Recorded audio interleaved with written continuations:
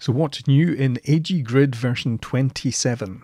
In version 26, we introduced the new 100% React rendering engine, in addition to our 100% Angular rendering engine, our Vue rendering engine, and our JavaScript rendering engine. The rendering engine in version 26 was enabled with a configuration attribute. Now that we've had the rendering engine in production for a few months, in version 27, for React projects, the 100% React rendering engine is the default. This means that anyone working with React will experience the speed improvements and ease of development by default. So this is a massive improvement for React developers. We've also added a best practice guide for using our React rendering engine to avoid any unwanted rendering cycles, so it's worth reading through that. Again, this is a huge change and a huge benefit for anyone using React and AG Grid.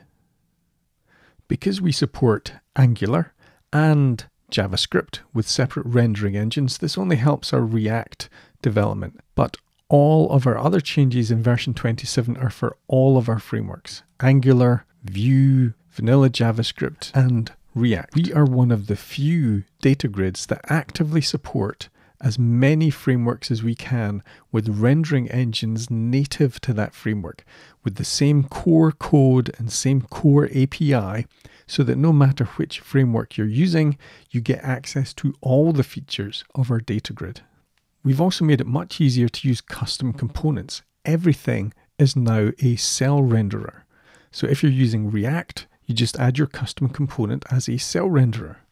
If you're using JavaScript, you just add your custom component as a cell renderer. The same with Angular, and the same with Vue. The same API for each framework. And the grid will work out if it is a JavaScript component or a framework-specific component and render it correctly. We've also spent time making sure that our data grid is fully typed, and we reflect that in the documentation examples. So for all our JavaScript examples, you can toggle between a version in TypeScript or a version in JavaScript. And all our examples are like this. In fact, all our examples for all frameworks have framework-specific options. So for React, you can see a version using hooks or classes if you want to continue using classes. For Angular, we show the difference between using modules and packages. And for Vue, we're showing Vue 2 or Vue 3. We try to make it easy for anyone using any of our supported frameworks to see the example code that they need in every single example. So we have a blog post covering what's new in version 27, and it's worth reading through that, because I'm just going to summarize that we have improved the column API. So for the column filtering API, we're making it easier to add new features. We're adding accessibility improvements onto the grid. We've made additional changes to the column API to make it easier to use and export to Excel. For the Enterprise Edition, we've made it possible to add crosshairs in the Sparklines. Ooh.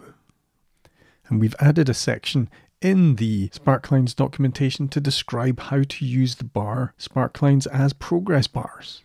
So you could even do this if you want to. Because this is a major version, we are dropping support for certain environments. Now, most of these are legacy environments or about to become legacy environments. Version 27 doesn't support Polymer, but then neither really does Google. Polymer's in maintenance mode. Version 27 doesn't support Angular 7 or Angular JS, but Angular is now at version 13, and the Angular JS team have discontinued support for Angular JS. Version 27 doesn't support Internet Explorer, but Microsoft recommend that people use Edge, and Internet Explorer support will finish on June 15. Now, and although we don't support this in AG Grid 27, we do support it in AG Grid 26, and AG Grid 26 is a long-term support release, so you'll still be able to report issues against AG Grid version 26, and we'll release new minor versions of AG Grid 26 to address issues with those frameworks, if they should arise. We're doing what we can to support people in enterprise environments that have slower infrastructure upgrade policies. And that's pretty much it. We have made a lot of changes in this release, so it's worth reading through the changelogs or the blog post describing the release. And remember, AGGrid Community Edition is MIT licensed and completely free to use in commercial applications. AGGrid Enterprise is free to try. We don't have a cut down trial version. You'll see our nice friendly watermark, and you don't have to ask us, you don't have to speak to a salesperson, although our sales team are very nice, and you don't have to give us your email, none of that. Try it out, and if the enterprise features are what you need, then buy a license when you start building your enterprise application, or use the Community Edition completely free, even for commercial applications. We're trying to build the best grid we can to make it easier for programmers to focus on business value.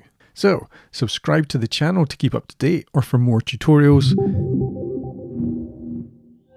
And remember to visit us at ag-grid.com.